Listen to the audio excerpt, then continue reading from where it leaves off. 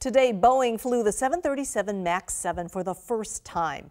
The shortest and third member of the Boeing 737 MAX family took off from Boeing Field. The plane is designed to carry up to 172 passengers at lower fuel costs per seat than the 737-700. Other improvements in technology also allow the Boeing MAX 7 to fly 1,000 nautical miles farther than its predecessor.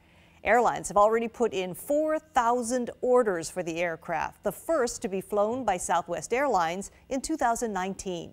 King 5 aviation specialist Glenn Farley has a look at how you can tell if you're flying on board one of the MAX planes. So this is a 737 MAX 8. It's actually marked on the nose, but how do you tell the difference? One, the engine cowling is a lot rounder, the engine is bigger, there's less of a flat spot. The most obvious difference, this split or forked winglet. And then there's that narrower, skinnier stinger tail. Yeah? Thanks, Glenn. Boeing's new 737 MAX 7 landed a couple of hours after it took off. This is what it looked like wheels down, coming in gracefully onto the runway at Boeing Field. The plane will now undergo flight tests for several months before entering service next year.